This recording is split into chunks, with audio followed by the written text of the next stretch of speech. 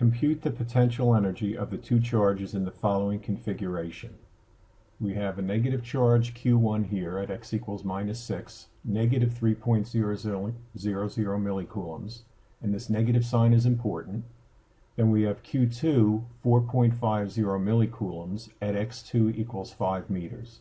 So first, what's the distance between these two charges? Well, just counting off the boxes, we find that they're 11 meters apart. We could also have found that by doing 5 minus a -6 and coming up with 11. And we also know that milli is 10 to the -3. So we use the potential energy equation, which is K times Q1, Q2 divided by R12, where R12 is the distance between the two charges. Here's that negative sign of the one charge, -3.